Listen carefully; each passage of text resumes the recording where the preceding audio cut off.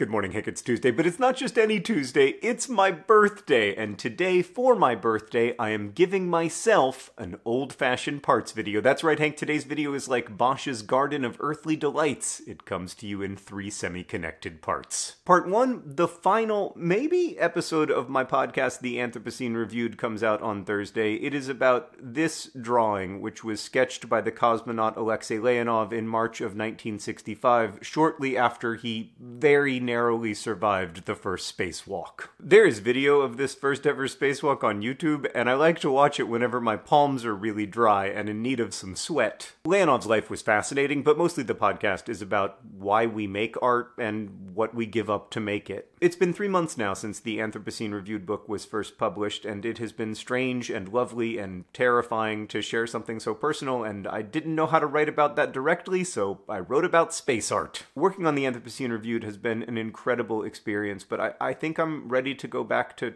writing fiction. Maybe? That was a long pause before I said writing fiction.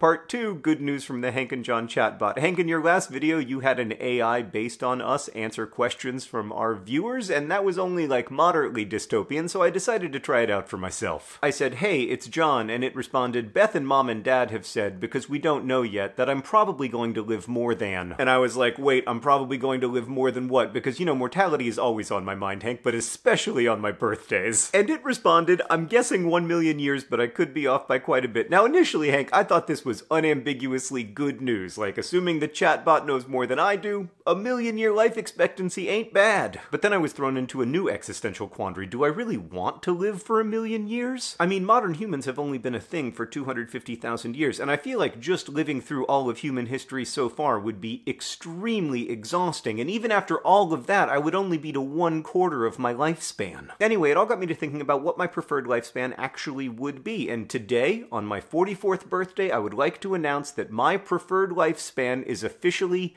97. It's a nice, solid prime number, and I feel like rooting for triple digits would be a little bit gauche, so there we have it. I would like to live to be 97. Nothing happens if you don't make goals in this world. Part 3, adulthood. When I was younger, I thought of adulthood as a kind of zombie apocalypse, like my job was to stave off adulthood for as long as possible, running from it, fighting it off at every corner, knowing all the while that I would inevitably succumb to adulthood and become part of the zombie horde. It seemed to me that people who had contracted adulthood devoted their lives to thinking about excruciatingly boring stuff like lawn maintenance and life insurance and whether the Chrysler Pacifica minivan is superior to the Honda Odyssey minivan. And I was horrified by all that and did not want to become a proper adult. I think deep down what terrified me about proper adulthood was that it seemed like changelessness to me. Like, I remember being a kid and looking at my dad's shoes and thinking, those shoes are like 10 years old and they still fit. But it turns out that 1, a change in shoe size is not the most important or interesting change that humans go through, and 2, there is a comfort and pleasure to 10-year-old shoes that literally cannot be imagined by people whose shoe size changes every year. And more importantly, 3, adulthood turns out to be full of change. Like, yeah, I have a lot of the same relationships I had 20 years ago, but those relationships have dramatically changed and deepened across the decades. And personalities change too. Like, as a 30-year-old, I hated gardening and exercise and being outside, and I didn't care one whit about third-tier English football, and now I love all that stuff. And 15 years from now, hopefully, I will be different again. So here's to that hope and to life. Just not 1,000,000 years of it.